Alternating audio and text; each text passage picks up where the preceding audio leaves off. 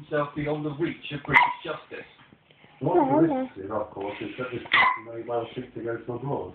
The senior investigating officer of the local police will contact the border agency and the security forces, the Interpol and Europol, to make sure that if the person has gone abroad, the investigation can continue appropriately.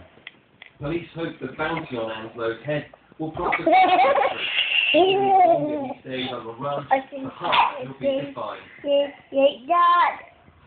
Questions tonight for the Ministry of Justice, particularly why was a charged with holding a gun taken to court by a private security company with unarmed guards instead of a regular prison service van which would have had a police escort. Question 2 about why Anslow's accomplices were able to target him so precisely yesterday morning.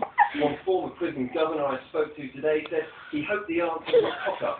If not, he said, Government efforts to make £20 billion worth of savings in the NHS came in for criticism today, but a group of MPs I think it is Papa. are partly to blame. Ada.